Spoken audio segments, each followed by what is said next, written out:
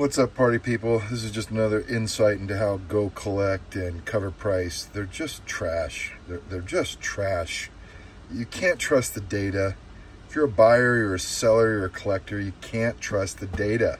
They don't filter it and go through it like GPA does. Everybody's been telling me for the longest time, you gotta use GPA, and I was using GoCollect, and I even tried Cover Price.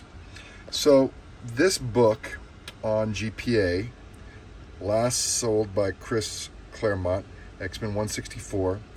GPA says 410 because they've scrubbed the numbers. It was 410 in May. You go on eBay, they say that they got 505.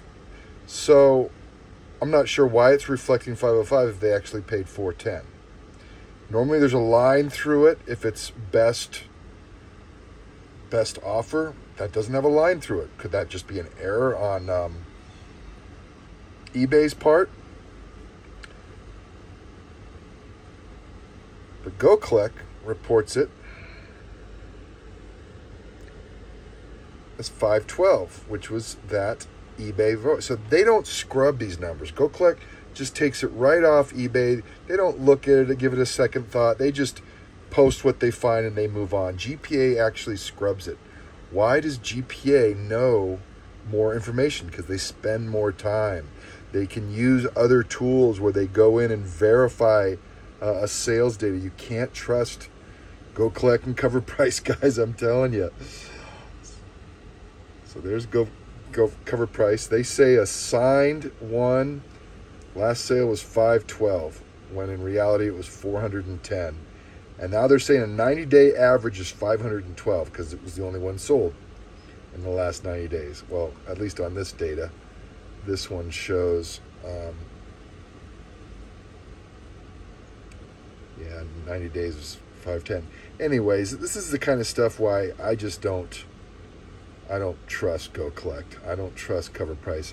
I also wanted to tell you something. Swaggelhouse had a video recently about these outrageous bids on Goldin. I have the app. It's an app on your phone, which is kind of handy versus a website.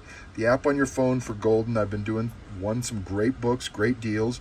So I've been looking at Goldin auctions, but some of the bids are ridiculously high. And I actually started to see that bleed over into other things like, what is this, Hakes?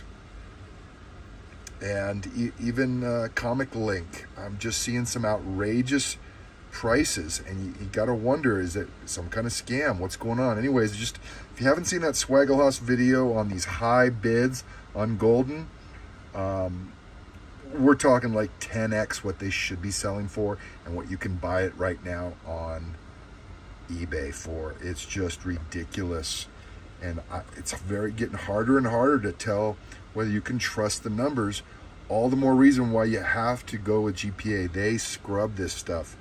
They won't let a bid in if it looks like it's just ridiculously high. They'll just assume it's some kind of error. And so this is another reason why GPA just scrubs their numbers better. Anyways, hope that's helpful.